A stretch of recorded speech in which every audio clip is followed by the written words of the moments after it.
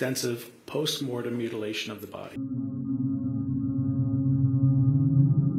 Taylor Schabusiness, and yep, that's her real name. And I do have to just get this out really fast before we get into the serious stuff. She would have been better served minding her own Schabusiness on the night of February 22nd, 2022. Taylor Schabusiness, a 25-year-old woman residing in Green Bay, Wisconsin. I don't know why, but we seem to see a lot of Wisconsin on this channel, is in court this week, facing trial on the following charges: first-degree intentional homicide, mutilating a corpse, and third-degree sexual assault. After being arrested for the crime, the details of which we'll explore in a minute, she even made several statements to police admitting her involvement, which a judge ruled this past June will be admissible at trial. If you're following so far, you may have put together that she is going with a not guilty by reason of mental disease or defect defense. If I were on that jury, I wouldn't buy it. When you hear what Schabusiness is alleged to have done and said, you just may agree. The inciting incident, like what happened that led law enforcement officers to be involved in these proceedings, was a 911 call placed from a residence in Brown County, Wisconsin, about a severed head that was found in a bucket in the basement of said residence. Yeah, it is that bad that fast. The person whom the head in the bucket belonged to was 24-year-old Shad Thyrion, and the person who placed the 911 call was his mother's boyfriend, which he got on the phone with 911 after she woke him up, sobbing, obviously, after discovering what Taylor had been up to in the basement. Yep. Where's it at? Go right there. Look right, there's a bucket when it's hard. Just keep an eye on this too.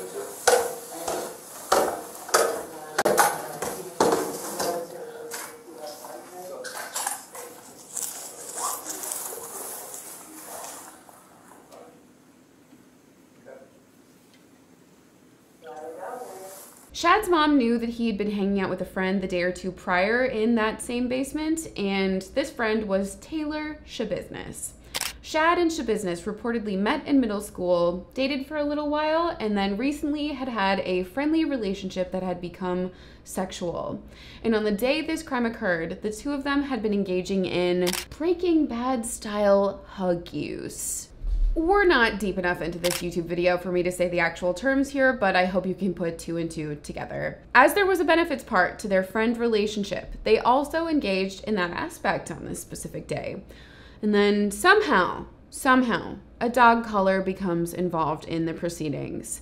If you've raised a dog, you may be familiar with the P collar, which is sometimes used for training.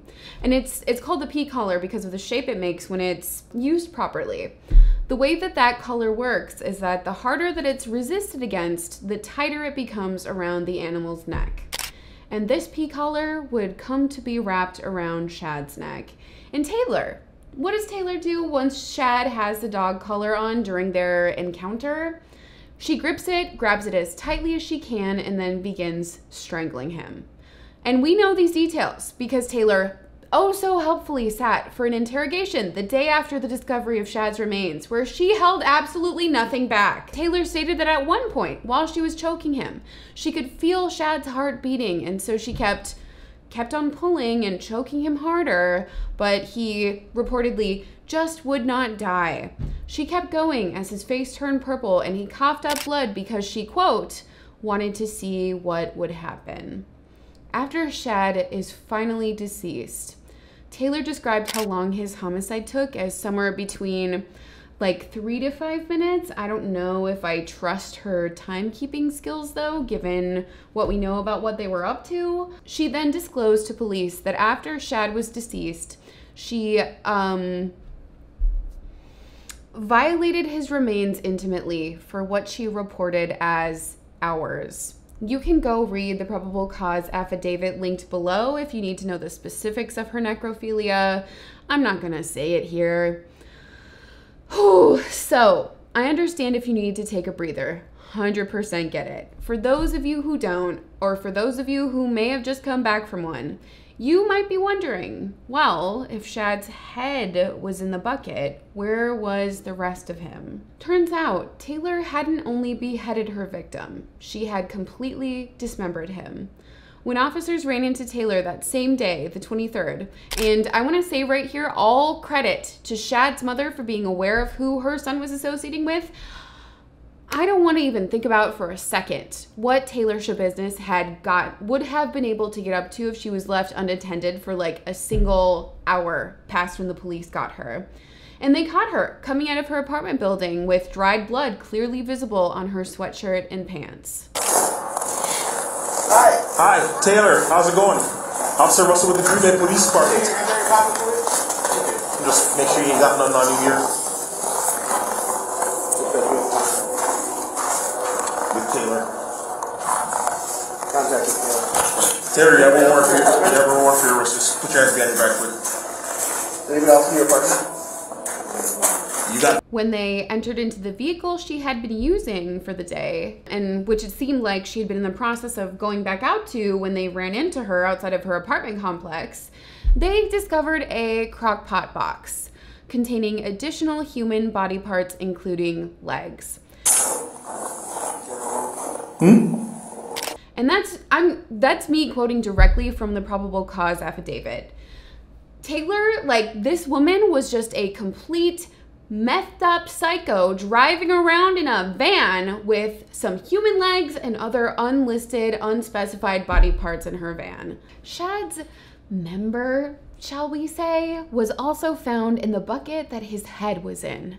The rest of Shad was spread out amongst tote and shopping bags that Taylor had left in the basement.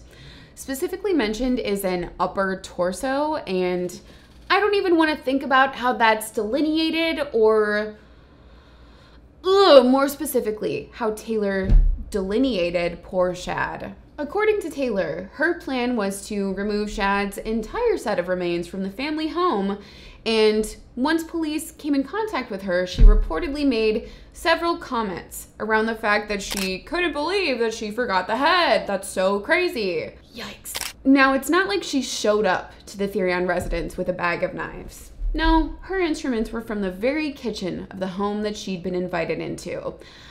I think the only things that she brought into that home were drug paraphernalia and a complete lack of humanity wiped away by methamphetamine use. This trial is going on right now. Like, opening statements were Monday, July 24th, and from what I can tell, Taylor's defense is going with the I have to get up here and say something angle. He mentions that Taylor wasn't at the scene of the crime when police arrived after receiving the 911 call, like that has any bearing on her innocence. Like in this country, you can't convict somebody if you don't literally catch them at the murder scene. I don't know where the logic is there. His opening statement, her defense lawyer's opening statement, feels meandering and unfocused. I don't have great things to say about the prosecutor's opening either, but the defense seemed pointless. Speaking of the prosecutor's opening, and side note, I wish this guy had taken inspiration from Chandler Halderson's prosecutor.